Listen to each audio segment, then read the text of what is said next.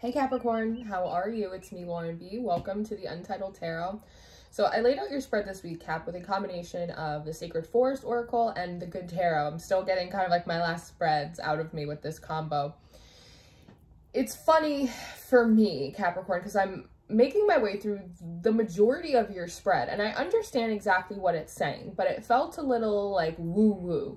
And I'm not against like woo-woo, very ethereal or very kind of like spiritually focused readings or energies.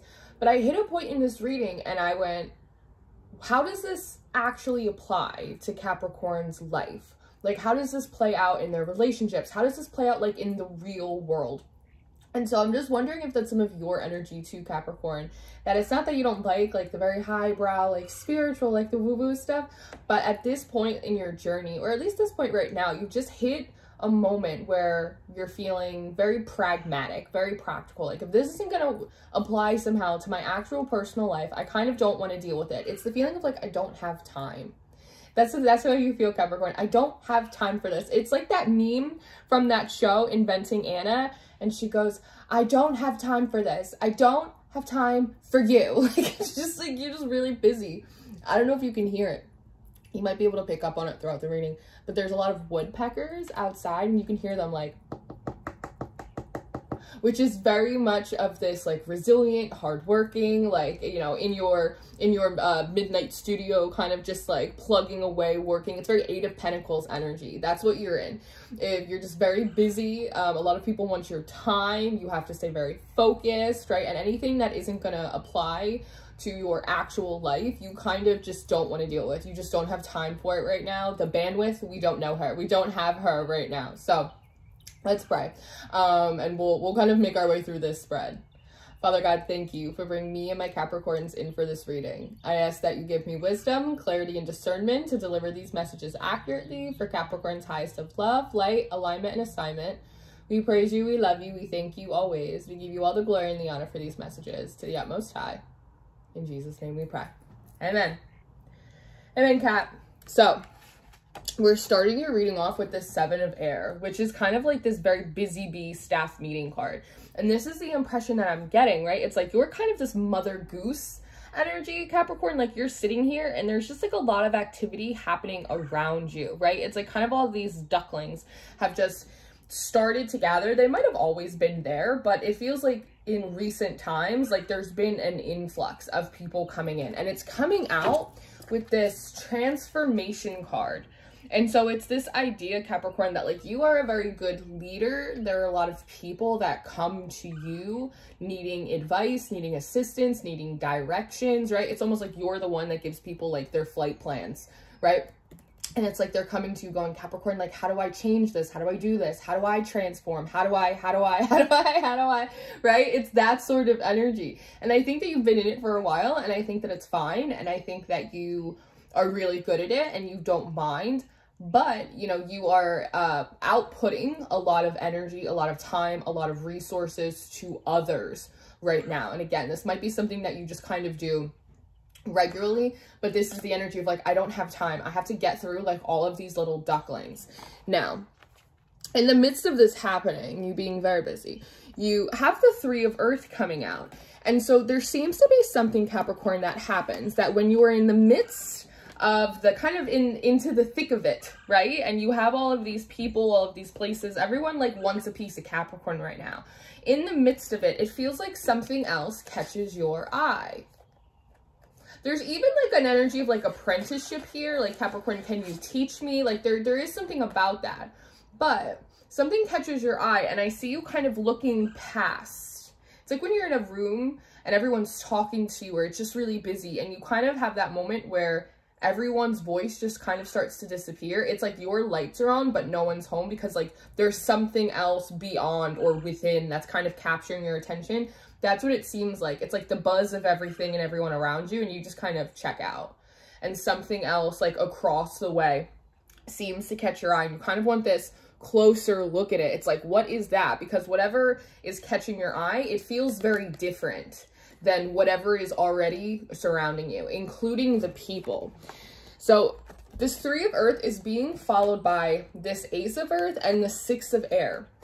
And so again, it's like out of nowhere, in the midst of your very busy schedule, something catches your eye, and it's this Ace of Earth and it's this Six of Air. Now, when I'm looking at this Six of Air and this Ace of Earth, this stag here, it almost feels like it's not on this boat, but it reminds me of when boats oftentimes have like statues, right? It'll be like a wolf or a gargoyle or some very kind of like ornate piece hanging off of the front of it to like help other people identify like who owns this boat. It's that kind of energy, right? It's kind of like in Game of Thrones when Arya sets to go west of Westeros and she has that big wolf, like not only on the sails, but also at like the front of the ship. That it's like, it seems like there's something very big attached to this, and that's part of what's catching your eye. And you notice that something is moving towards you, and it has to do with this Forest Temple, this Enlightenment card.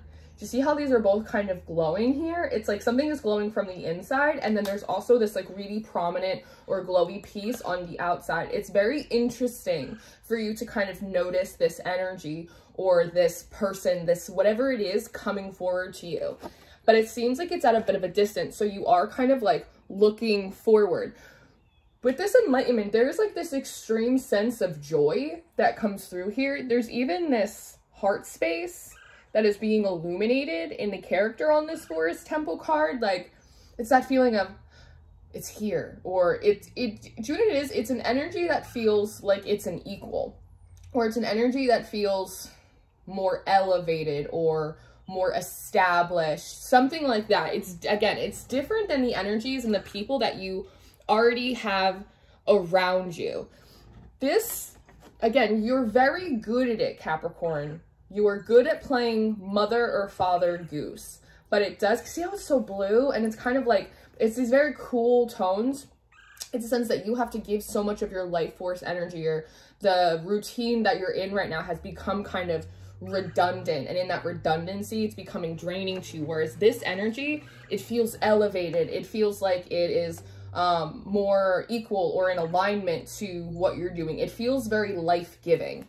So as it's sort of at a distance, you move into this Three of Fire card, which is kind of cute because it sort of reminded me of like a ferry boat, or how they have those little speed boats that you'll get off of like a big ship and you'll take it to shore, or people from shore will get on like one of those little speed boats and they'll go meet someone at a ship who's further into, I almost said the bay, that's interesting, into the bay or into the water, so that way they can ferry people back to shore. It's just energy, Capricorn, of you trying to meet this energy like halfway. It's almost, you're in the middle of the frenzy, everyone wants your attention, everything's going on. This thing catches your eye and you go, holy shit, like what is that? That looks exciting. This looks significant to me. I have to go meet it. It's almost like something just clicks off in your brain, and it's like you don't even think about it. You don't become intellect, you only become instinctual. It's just this pure action. Next thing you know, you're moving towards this energy to meet it halfway.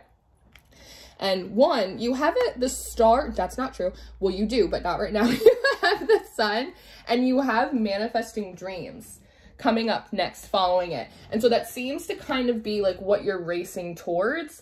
It's this feeling of, this is a dream come true. Like, I've been waiting for an energy like this. Even it could be like an energy that you could learn from, because you're in so much of this protector or nurturer or teacher mode. It's like, oh, like, the master has appeared, you know what I mean? It's like, it's that kind of feeling that it feels like, oh, this is where life is. Oh, I've been waiting, I've been dreaming to have someone else to, you know, do you know what it reminds me of? Like moms who have like a ton of kids, and they spend all of their time having conversations with children, right? And they're just like, I just want another grown-up to talk to. That's exactly kind of what it feels like. It's like, I'm so excited to have another grown-up to talk to. Like, let's have mimosas. Like, let's just hang out. Like, it's so nice to not talk about bubble guppies. Like, it's that kind of feeling, right? I lived with my sister and all my nieces and nephews. I helped raise them for years and years. So it's like, I know that feeling, right? It's like, oh, it's so nice to have a conversation with someone and not call the bathroom the potty. Like, it's that sort of feeling. And so like, you're just excited. You're just excited, Capricorn, right?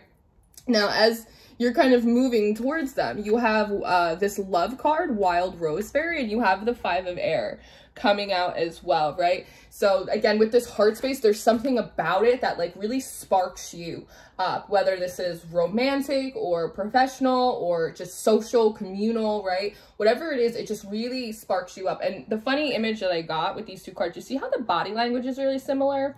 It kind of reminds me, again, of like when you're on a boat and you're coming into shore, or when you're coming into a dock and you kind of have to lean over the front of the boat in order to catch on to the dock so that way you can tie the boat to it, right? Like it's that sort of feeling, right? It's like having to like lean over. You're already kind of going out to meet it, but once you start getting close, it's like you really kind of just lean over to try and grasp like whatever this is.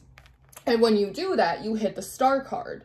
So the Star card feels like the energy of attainment, sort of how she's holding like this sacred vessel, right? It's this energy of, oh, I got it. I caught the line. I caught the dock. Like we're going to start pulling it in now.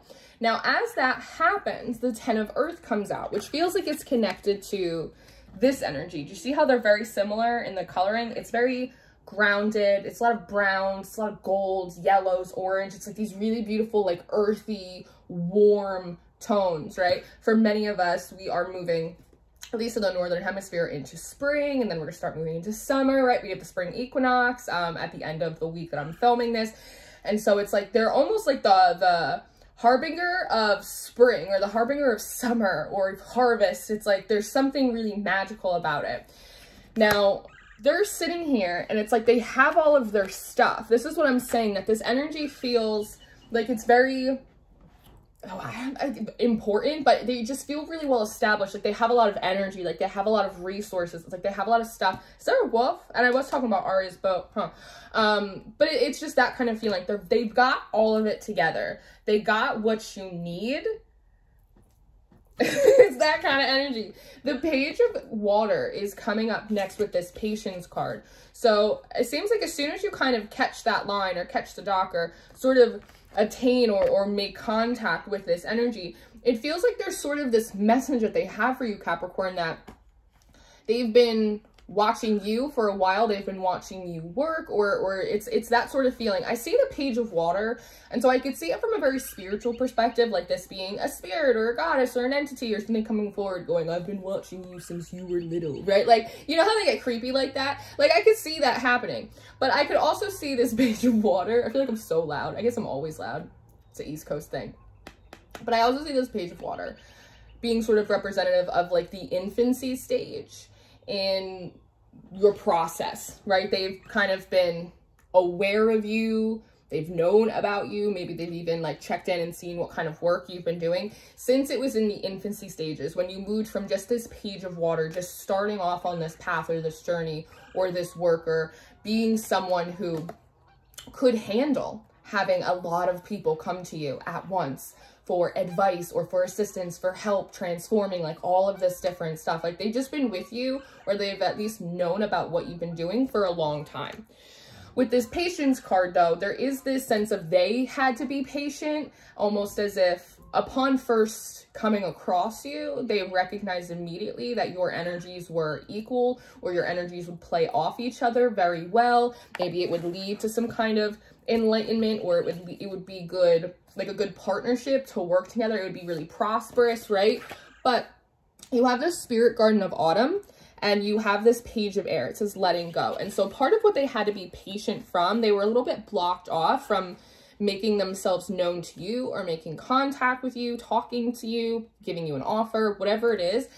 The letting go feels less like surrender, let go. And it feels more like the process of just going through your natural seasons of maturity, of wisdom, of experience. That's more of what it feels like. And the idea with this Page of Air is once you had gone through the necessary cycles, once you had gone through the necessary seasons, your energy opened up. So even if you didn't put out like a big prayer or a big call, I want to have other grown-ups to talk to, or I want to be around people who can hold space as much as I can hold space, or I want to be around people who feel more like equals or peers and less like students, right? Whatever, it doesn't feel like it was an explicit call that you put out, but once you had moved past a certain cycle in your life, your energy just naturally opened up. And with this Seven of Earth, it felt like that was a signifier for this energy, almost as if there's this little fairy in their face, right? So it's kind of like spirit let them know, or they noticed a shift in the energy,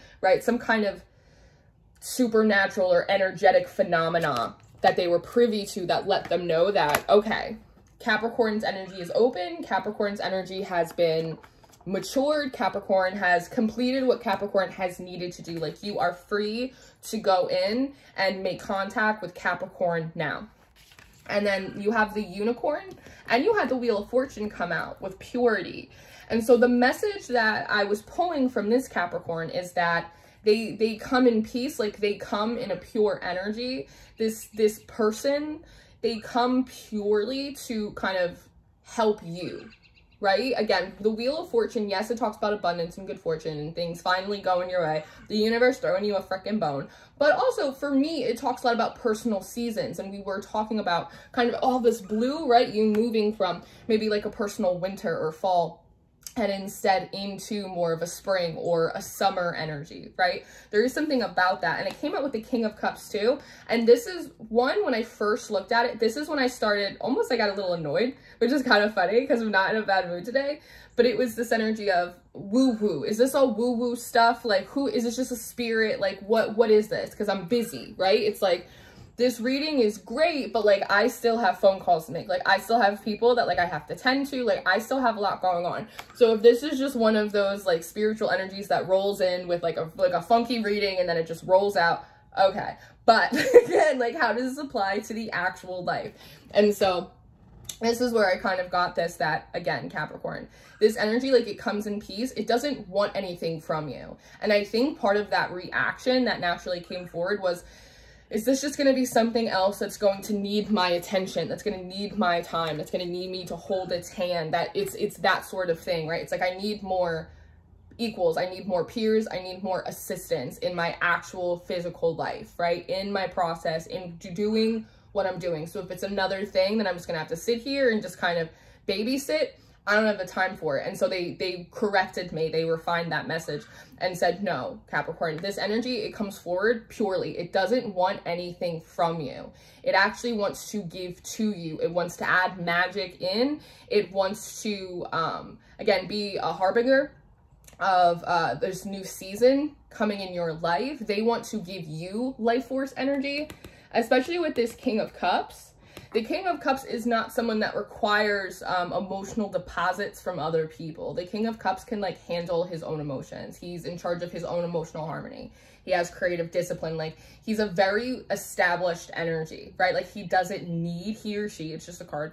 He doesn't need anything from anyone because he has the ability to give it to himself. And so this feels like this person, this entry, like it is a gift to you. It's just supposed to be something that gives you life, is supportive to you, feels more like a peer or an equal energy, other grown-ups, as opposed to more people, places, or things that you have to take care of, right? Even if you enjoy it, because I don't want to say that like you have to take care of it, because you might really enjoy that, right? That aspect.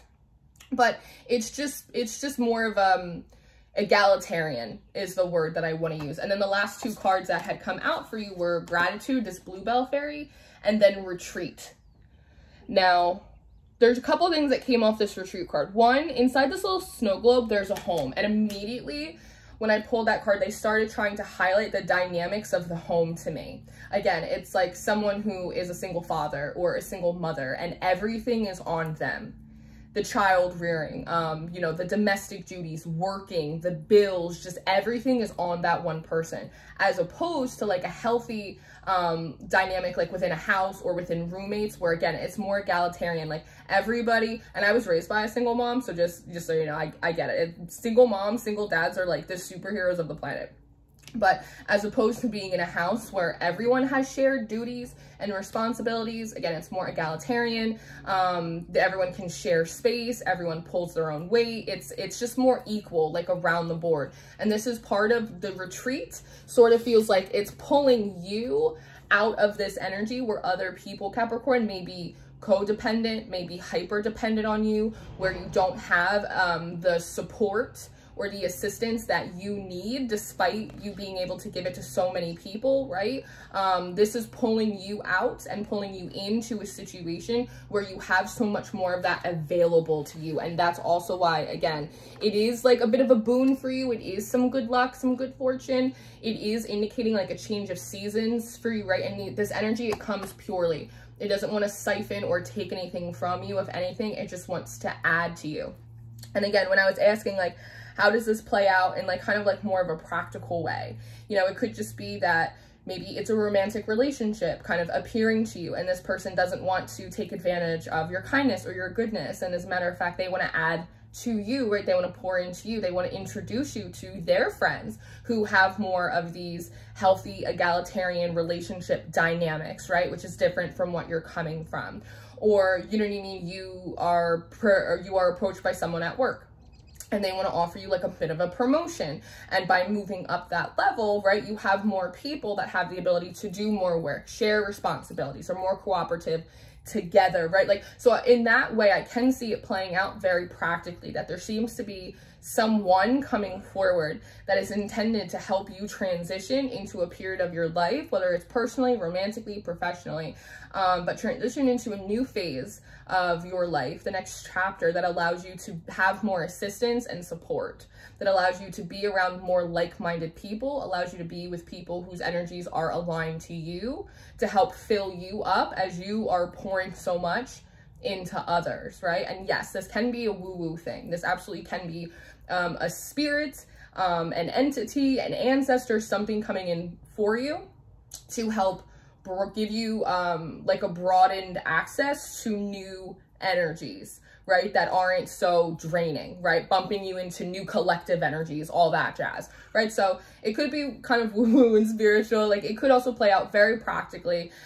In general, the message is relatively simple, but I also think it really is important, Capricorn, that like help is on the way. It is kind of a dream come true. Whether or not you had verbally asked, there was a need there. The universe, God saw a need and has been making sure that the right kind of divine partners, right, are coming in to help meet that need for you. So this is what I have. I hope this was helpful for you. I hope that you were able to benefit in some way from these messages. I appreciate you being here. It's always an honor to read for you guys. I'm going to do an extended reading. If you're interested in your extended reading or your monthly reading for March, those links will be in the description box. I do offer personal readings. You can book with me if you feel called to through my website. And I always encourage you guys to check out Patreon. We are building our family. We love it over there. All the extendeds, all the monthlies, and our mystery school, which is doing quite well. So that's what I have for you, Cap. I love you so much. I will see you next time. Goodbye.